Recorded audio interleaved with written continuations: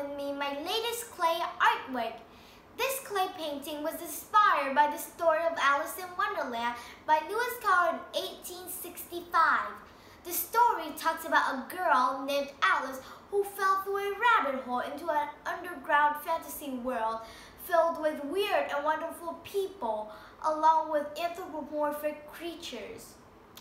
And as you can see, the painting looks quite realistic. So you may wonder, how did I make it? Well, I first started out with a sketch on a hard piece of cardboard, and then I began mixing the colors needed.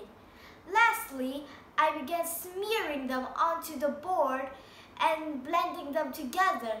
Sometimes I also have to layer them to create the visual effects you see. I really love this painting because I had a lot of fun doing it and I think it turned out beautifully. I hope you enjoyed this as much as I enjoyed making it. Thank you so much for listening.